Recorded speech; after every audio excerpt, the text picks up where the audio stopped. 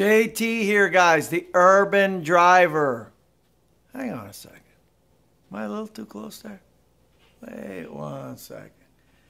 All right. A little bit better now, right? Which brings us to today's topic. Invading people's personal driving space, right, guys?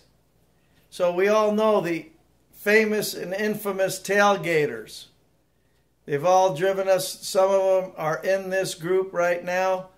So, with that being said, let me tell you a couple quick facts. It takes about 3/4 of a second to take your foot off the brake.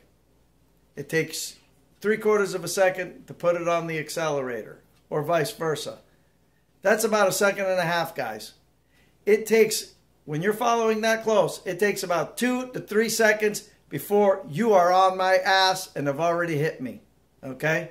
So, before we start riding around, tailgating people, pulling up, yelling and screaming, get this guy's in my way, this, that, and the other, and then you pull up next to him and you find out it's the guy's 103 years old and it's someone's grandmother or grandfather. Be patient.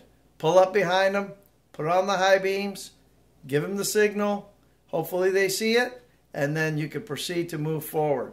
That way they know. Just takes a quick second.